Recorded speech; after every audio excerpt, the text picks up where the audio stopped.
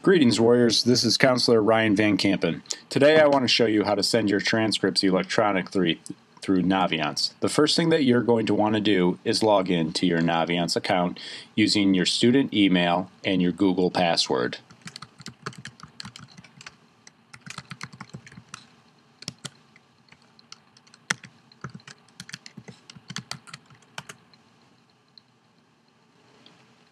Once you're into Naviance, the first thing you're going to see is a little reminder of the steps you need to take to submit your transcripts through Naviance. You're going to see that it's a two-step process. You need to both submit a request through Naviance and as well through a paper transcript request, which will be turned in to Mrs. Harris in the main office.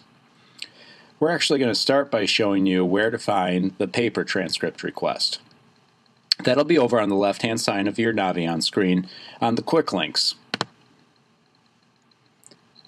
Once you click on that, you'll get a pop-up in the next window with a form that you can print out.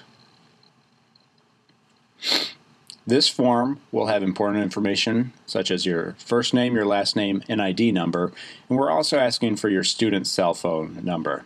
This is important for us in case there's anything missing in your transcript request or with your application and we need to get a hold of you. It's better for us to be able to get a hold of you directly rather than trying to look up your parents' phone number and have them tell you what's missing. Once you look at the form, you'll be able to see that there's a spot for you to list up to 5 colleges per form. Here we'll need you to list the name of your school, whether it's a common app, and whether you're sending it electronically. Also, there might be other information that you need us to send along with your transcript, such as a counselor recommendation form, a letter of rec, and also the deadline. Please make sure you note if you're applying for regular admission or early admission. Most colleges, for their early admission deadline, is November 1st. You'll take this form, complete it, and turn it in to Mrs. Harris in the main office. Once you've done that, you'll go back into Naviance and you'll click on the Colleges tab. From the Colleges tab, you should see some familiar sites. One thing that you can note is you'll see all the upcoming visits. Those are important in case any of the schools you're applying to are coming to Waubonsie over the next couple months. You'll want to meet them in person and just make that face-to-face contact. When you're ready to send your transcripts, though, you'll click on the Colleges I'm Applying To link. From here, you'll see our trial student already has one school on their list. But if you want to add additional schools to your list, you'll go ahead and click Add to this list.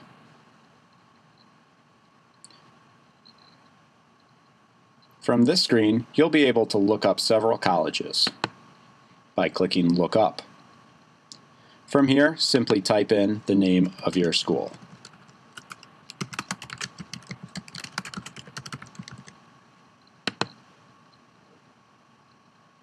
As you see, we type in North Central College comes up. Once your school is appeared in this box, you'll want to let us know whether you're applying for regular decision, a rolling admission, or early decision. If you're not sure, leave the regular decision box checked. Next, you want to make sure that you enter a request for your transcript. It's also going to be important that you check the box that says, I have submitted my application. This is important because your colleges won't want to see a transcript from the school before they see an application submitted from you. Once you've put in the name of your college, what type of decision you're doing, request the transcript, and submitted your application, you'll go ahead and add college to your list.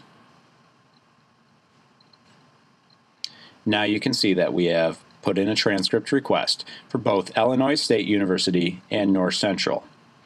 Here we can tell whether you've submitted it during using the Common App. We see from this screen that you're showing that you're requesting it to be sent electronically. As you go on, you'll be able to see this next important column, the office status. Right now these are pending, implying that the counselors have not sent your transcript yet. Once the counselors have sent your transcript and it has been received by the college, you'll be able to see the exact date in this box.